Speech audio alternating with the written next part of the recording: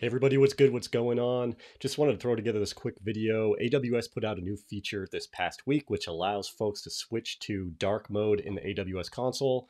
Super easy. It's only 5 clicks, but I hadn't really seen many videos showing how to do it, so I figured I'd throw one together for folks who are interested. So let's hop over into the browser.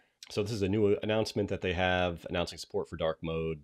But really, I'm just going to show you how to do it. Pretty simple. Log in. We're just going to go over, click on settings. Going to go to display, edit. We're under light here. We're going to switch to dark, save settings, and there we go. We have dark mode. So just want to show you real quick. You probably could have figured it out on your own, but in case you were wondering where it was to go and switch that up, then there you have it. All right, so we'll chat soon. Take care. Bye.